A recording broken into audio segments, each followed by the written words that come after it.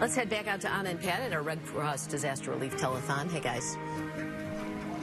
Hope Disaster Relief. It's never too late to help, especially in these situations. As you know, a lot of towns still reeling from hurricanes, wildfires.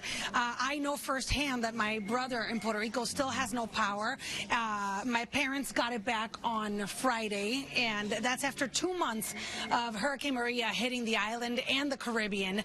We are here with Joy Squire from the Red Cross. They have said they have lent a helping hand, Pat, from the beginning of everything since August. Can you believe how many disasters in such a short time? It is unbelievable. I mean, have you ever experienced anything like you have in the last couple of months? No, this year's really been unprecedented in terms of number of disasters. I mean, we're in 8 states. We've been all over. We have volunteers everywhere. 16,000 volunteers, I think, went out on behalf of the Red Cross, and many, many are still out there. So it's been an unprecedented year. 1.3 million people have stayed overnight.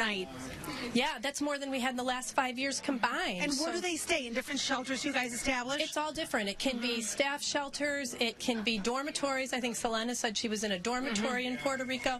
It can be hotels if it works out, and we can get that, but it's all over, really. Joy, I think I saw a van from the Red Cross feeding people in Puerto Rico when I was there. What kind of help do you give people in these situations? Well, we really have to prepare for disasters, and that's why disaster relief is so important. So we have to get our what we call emergency response vehicles out there. Now, Puerto Rico was a challenge because we can't drive them down to Puerto Rico, so we had to rent trucks and vans and use all different sorts of vehicles to just get it out there, you know, given that it's an island.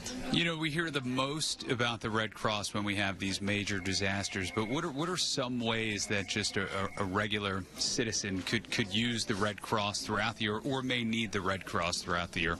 Well, we respond nationally to 64,000 disasters each year, most of which are home fires. So over this past weekend, we had many of our volunteers out in the middle of the night going to help people with home fires. Like, when you think about it, what do you do after the fire department leave?